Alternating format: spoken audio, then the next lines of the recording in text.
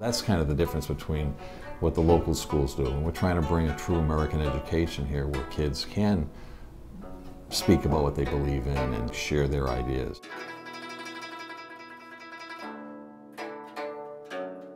I was born here in Taiwan. However, I moved to the United States when I was 12 years old. I grew up in the San Francisco Bay Area. You know, I look back to my high school years. When I was in high school, I was simultaneously in 3 orchestras. I ran in the cross-country team, and then I was in many school clubs. I did so many things that are so interesting, and it wasn't possible if it wasn't an American-style education. And I want that for my children as well here. And this is exactly what is offered here, with the freedom to pursue your own interests. Even though we're an American school, they do try to also keep the international flavor. They don't ignore that we're living in Kaohsiung. KAS has done a really good job, and they're working really well to keep our Chinese program very strong as well too. I'm Angel Huang. This is my 2nd year in KAS, and this is my 11 years being a teacher in Taiwan. 在高雄美国学校的中文课，它重视的是能力，它教给学生很多不同的能力。那相对于台湾的学校，它比较重视的是背跟记忆的能力。所以在这里的学生，他所学到的能力是他在日后还可以用到的。It's very good for families that want their kids to have a very good American education, but don't want to lose the international flavor that we have too, living in Kaohsiung.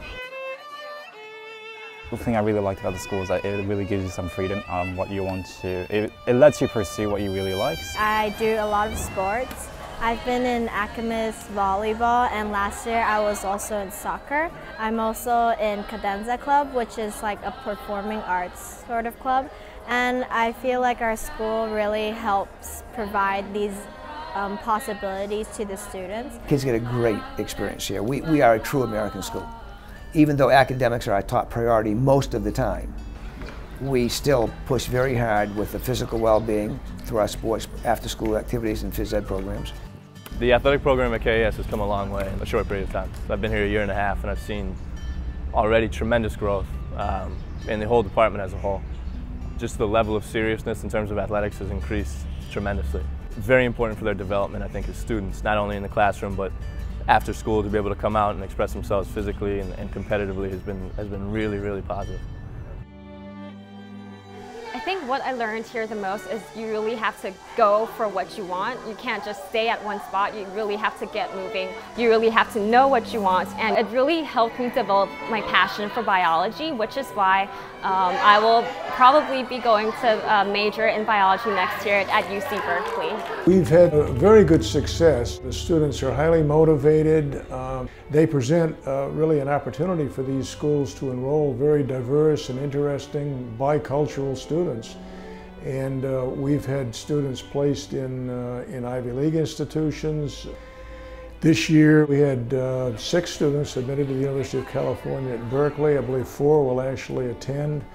We have a student going to Carnegie Mellon University, to Washington University in St. Louis. I have 2 kids, a boy and a girl. Girl who's graduating, and my son is gonna be in 10th grade.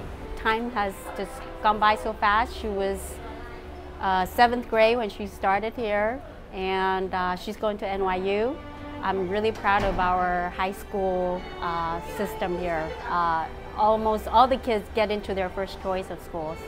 I must say that it's really helpful because KAS helped me to discover my hobby and what I'm interested in. After 1 year in college, I know that KAS really built my basic knowledge in a lot of fields. Like, for example, if I chose art, it really helped my art techniques improve through my high school life. We just recently had our 14th graduation ceremony, so the high school is still in its infancy. Maybe the most important thing that we do in the eyes of our students is that once the IB exams are finished, we have a few weeks before graduation. Our students end their high school experience by going back out into the community for a week volunteering in places such as assisted living homes, animal shelters. We have a senior project. We don't spend money and go off to Italy with friends and enjoy the weekend. Instead, we sort of just volunteer ourselves. For this year, we're volunteering at the Bethany Christian Home. So this is a home to a lot of orphaned, mentally challenged kids. So we're taking care of them, and then right now we're sort of doing the field work.